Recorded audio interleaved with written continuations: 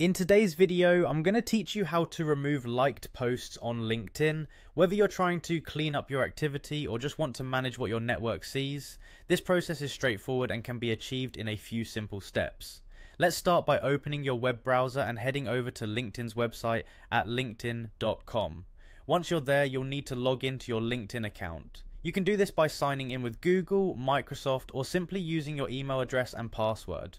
If your account is equipped with two-factor authentication, don't forget to verify it with a code sent to your phone. This step ensures added security for your account and only takes a moment. Now that you're logged in and on your main LinkedIn feed, it's time to locate the specific post, article, or comment that you previously liked and now wish to unlike. This could be a post in your feed or something you've interacted with in the past. Once you've identified it, the next step is pretty simple. Move your cursor over to the like icon or the reaction that you had originally chosen. You'll find that it's highlighted, indicating your previous interaction. To remove the like or reaction, click or tap on the icon once more. You should notice that the highlight disappears, confirming that the post is now unliked.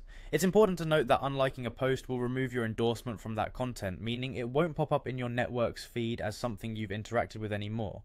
However, depending on your activity settings, the duration for which your interactions remain visible in your own activity feed may vary. This simply suggests that your previous engagements may still be viewable by you, but rest assured they are not broadcasted to your network once removed. Additionally, keep in mind that whenever you like or react to anything on LinkedIn, it's typically shared with your network. Managing these interactions is a useful way to curate your professional presence online, ensuring it aligns with the image you want to project. And there you have it. Removing likes on LinkedIn is effortless and helps you control what content you endorse. If you ever find yourself wanting to reassess your online engagements, these steps will guide you every time. Thanks for watching, and feel free to subscribe or leave questions in the comments. See you in the next video.